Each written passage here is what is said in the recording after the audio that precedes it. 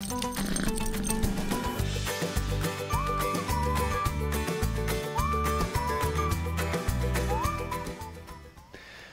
Catherine. I'm joined by Mike Bombarger from the Horseheads Community Animal Shelter with our newest WENY Pet of the Week. Mike, who do you have for us today? So this is Roscoe. He's a red-bone coon hound. He's about 4 years old. He was an owner surrender. They couldn't take care of him anymore, so it wasn't any behavioral issues on his part.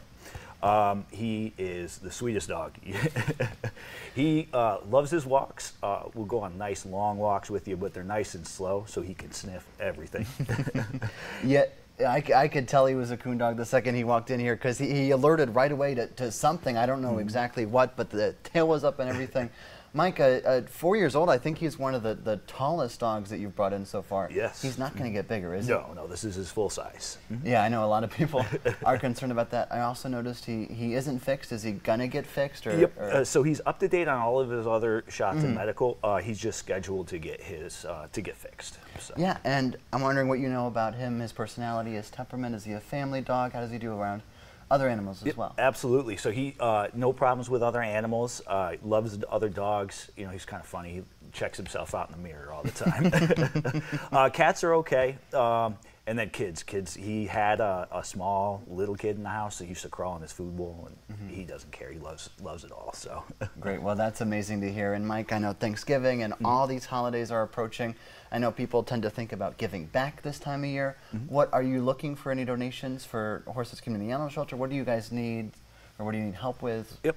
So we could always use donations. We just got a nice donation from Midwestern Pet Food Company, so we're good on pet food right now, but we definitely need cleaning supplies, bleach, and things like that. Yeah, you can see that coonhound kicking in as he got up to smell stuff. And Mike, Thanksgiving, people are bringing families in, maybe outsiders that their pets don't really know.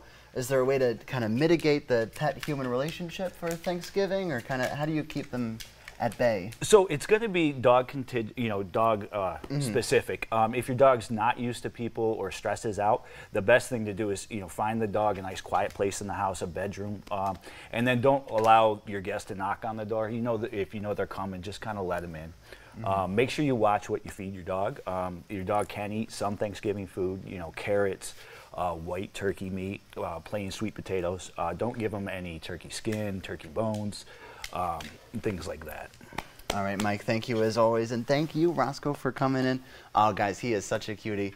We'll have all these details for you up on our website at weny.com after the show. But for now, Crystal, we'll send it back to you.